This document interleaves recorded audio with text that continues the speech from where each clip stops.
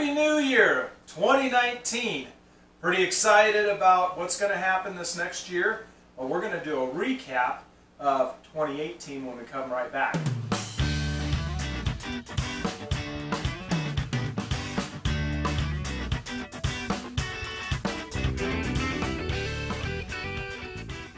Okay, and so what we're going to talk about is we're going to recap on 2018 and what we have done in PEC and how things have worked, and we're going to talk about what we want to see happen in the next new year. And so first off, I want to thank all the new ministers that joined us since we became the bishops. I started being the bishop in on the 26th of January 2018, and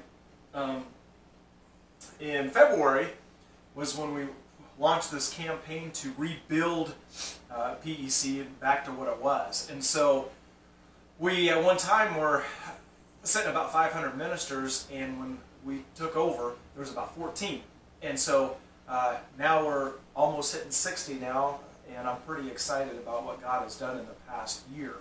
And so in February, right when we had gotten everything set up and got everything moved to Moses Lake, the first thing we had done was set up a website to promote PEC, put information on there for our ministers, and hopefully get it out there so people can find us.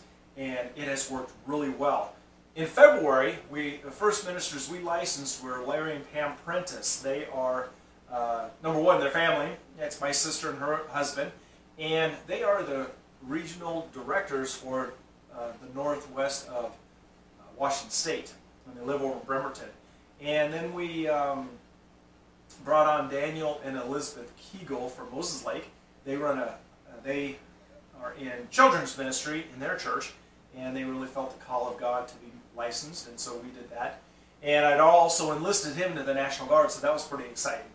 In March, Parker Teal came along, and he tried to get in the National Guard, but he had a medical issue that life just handed him. But the neat thing is he still has a heart to serve in some way, and he's working in youth ministry in our church at the Moses Lake CMA, and he is also licensed, and he's the youngest one we've licensed. And so then in May we brought on Barbara Waldrop from Arkansas, her son Brian, and his wife Twyla from Oklahoma. They live just kind of across the border from each other.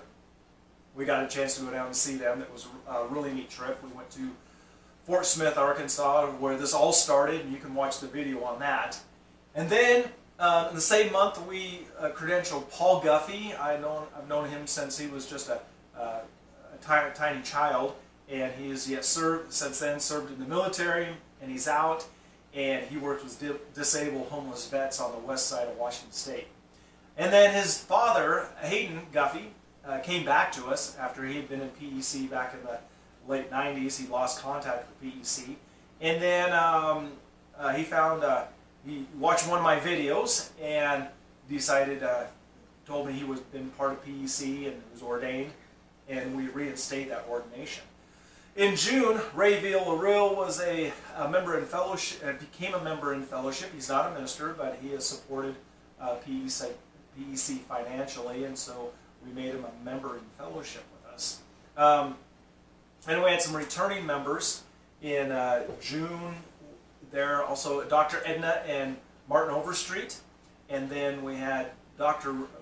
Richard and Amy Hutzel came on. He was the bishop back in 1998 to 2012, and then Patricia McCarty came back. We got reconnected with her, and then we also had another minister that is licensed through the Assemblies of God, but she's a member in fellowship as well, and her name is Reverend Kimberly Fitzer, and her mom and dad are Doug and Ramona Fitzer, which is our vice president and regional superintendent of Eastern Washington. And so then new ministers that we had come on was Lupe Hernandez. He runs a homeless ministry here during the summertime in Moses Lake, and then during the wintertime he goes to California and helps run one down there. So a lot of neat things that happened up to that point.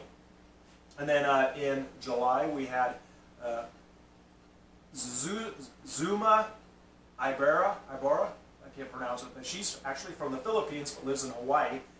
And she'd been with PEC back in the early 2000s, and I sent her a letter, and she came back to us, and so we are in fellowship with her now.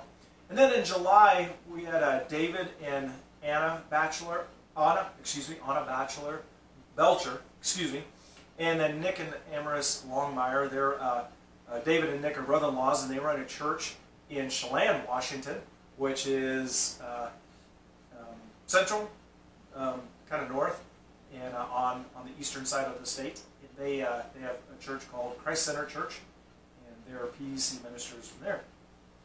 Then in September, we licensed, this was pretty exciting, we licensed Brian and Tara Claire. And they are actually, Brian is actually the great-grandson of Reverend Seeley, George Seeley, which is one of the founders of PEC.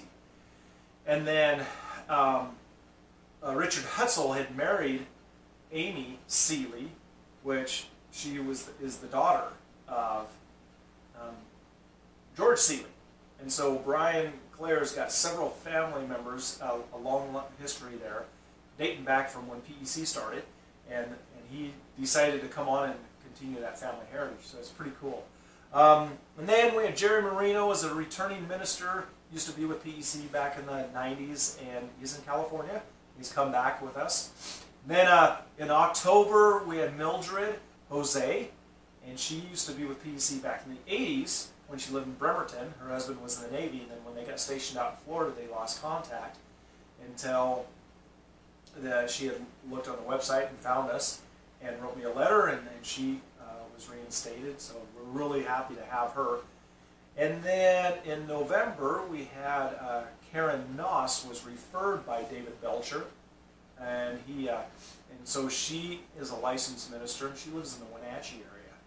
And Wayne Chase is a returning member after many years, and he lives on the west side of Washington State.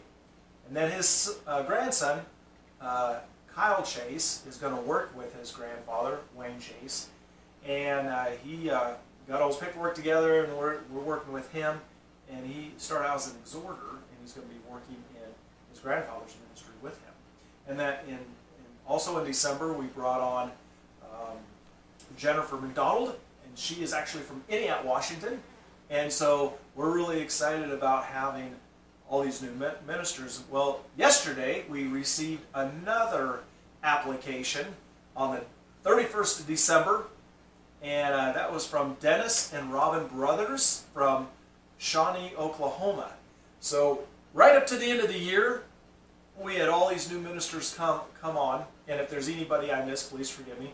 But we had quite a growth this last year, and I'm expecting in 2019 to have another big spurt of growth there.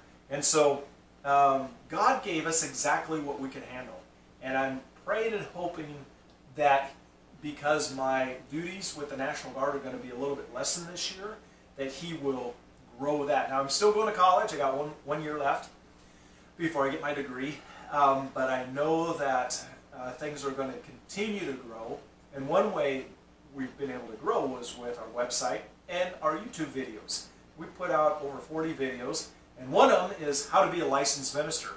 And that's gotten over 640 views since it came out. And so that has brought people our way. And I'm praying that that continues to be an avenue for people to find us. And so we're also going to be relying on y'all for new ideas. One of the things that I've done, and I did this book in about 3 weeks, is I wrote a book called The Gospel Tidings. The name of this comes from the monthly publication I put out every month that's been coming out since about 1938. And the Gospel Tidings has little articles in it and the things to think about. And so what I had done is I put a 52-week devotional together. And so if you would like to get a copy, they're only $15, and that includes shipping. And there's about a $3 profit that goes back into PEC. So 100% of the profits go to PEC. I wrote all the articles for the most part. And but I will not be taking a dime for this. This will be to help build up and send out letters to churches and to create something to help move PEC along. And so if you all have any other ideas, please let us know. We'd love to hear them. For this whole next year, I want you to be praying about four areas for me. Number one, we need to pray for our country and our government. It's in quite a situation. And so we need to pray for our leaders there and pray that God will have His hand on them and lead them in the way they should go. Be praying for PEC. PEC turns 83 this year, and I want to see it continue to grow. Continue to pray for our ministers and everybody that is working in ministry out there. And then also pray, say a prayer for my family. Health and welfare, and my retirement's coming up, and so I'm pretty excited about that. So a lot of things to be praying for, and I'm going to continue to do videos. This is just our start, and we're going to pick up from where we left off with the going into the 7th seal, so be watching for that. And God bless, and have a great new year.